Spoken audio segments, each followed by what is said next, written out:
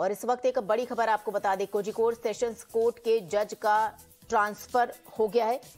कोल्लम में श्रम न्यायालय में हुआ ये ट्रांसफर। जज ने यौन उत्पीड़न के आरोपी को दी थी अग्रिम जमानत। जज के आदेश के बाद आपको बता दें पूरा विवाद खड़ा हुआ था।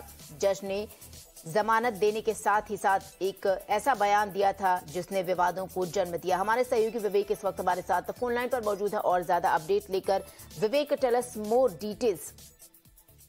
Yes, S. Krishnakumar, the district and sessions judge Kozhikode, who has made this controversial statement regarding the dress of the victim to give the bail, to citing the bail reason to activist Civic Chandran has come at the midst of a major controversy, and now he's been transferred as a presiding officer of a labor court in Kollam. Now remember, this is a transfer that's been made after this widespread anger and discontentment, especially from the side of the government and also the State Women's Commission. Remember, yesterday the state government has approached the Kerala High Court to expunge the remarks that's been made and also challenged the court's verdict, and said that in the court that Civic Chandran should not be granted bail.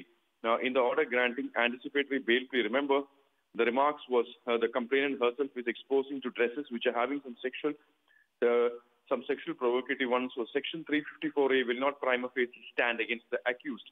Now, this was the order that's been widely criticized.